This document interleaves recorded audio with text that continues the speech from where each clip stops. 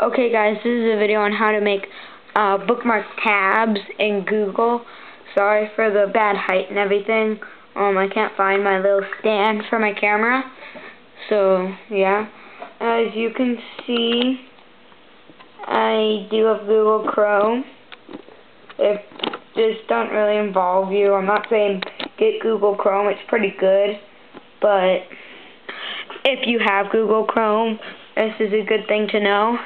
As you can see, I already have some bookmarks. I have Google, my mail, Facebook, and YouTube. Now I made those; they didn't come with them. But here's how to make them. So first, go to any site. Say I wanted to make Max Games one. I'll just go to maxgames.com. And there would be a little star up there. See that? Right there. Click on that. And once you click on that, go to name it whatever you want to name it. I'm gonna delete this one because I don't want it. But name it whatever you want.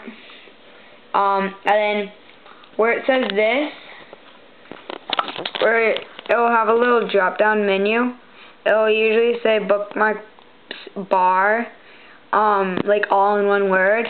You want to go down and go to bookmarks space bar.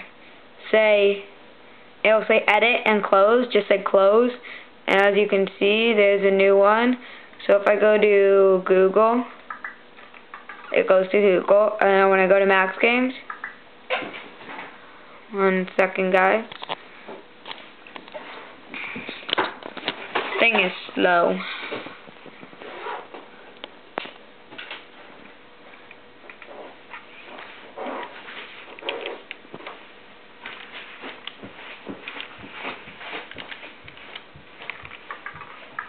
There you go, it'll go to Max Games.